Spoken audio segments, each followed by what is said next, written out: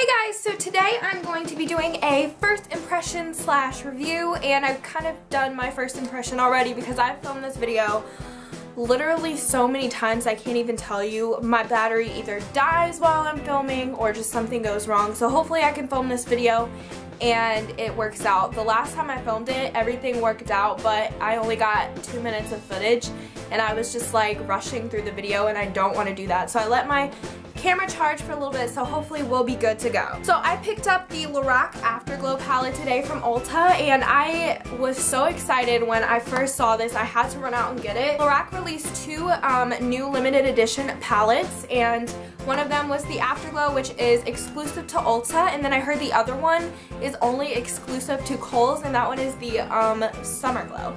So yeah, but this one is more of a more bold out there palette, and the other one is more neutral. But this comes with 2 oversized neutral shadows and 8 matte and shimmer shadows.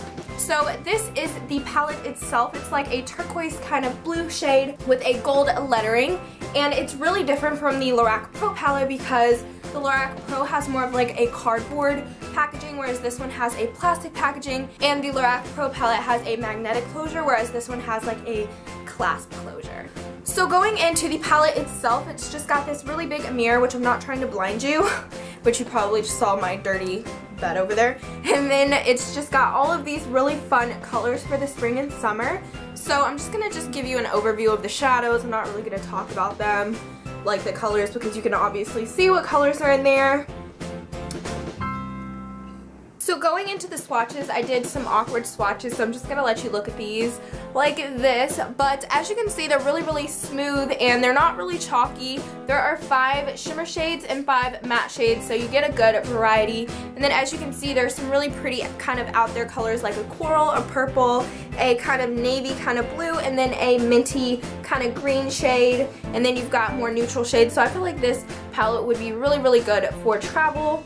But overall, I really like this palette. I think it was really 100% worth the money. Like I said, you've got a lot of like neutral shades, but you also have some bold shades to give like a pop of color. But yeah, that's pretty much all I have to say. There will be better swatches at the end. I took a lot of pictures, so there will definitely be more swatches at the end, so stay tuned for that. But I definitely think for $24, this did retail, if I didn't say this, this does retail for $24, and you get 10 shadows, 10 full-size shadows. So it is worth the money. They're super pigmented and buttery. As you can see, I didn't even use a primer. So yeah, that is pretty much all I have to say. I had to pick this up because it is an amazing palette, and I love my Pro palette, so I had to get this one. But yeah, I feel like if you haven't tried out a Lorac palette and you're thinking about getting this, I would highly suggest it. I would highly suggest any Lorac palette, to be honest, because after my Pro palette, like, I love that way better than my Naked palette, so that says anything. But yeah, that's pretty much it. I hope you guys enjoyed. If you did, give this video a thumbs up, and stay tuned for the pictures of the swatches at the end. But yeah, that's it. Love you guys. Bye.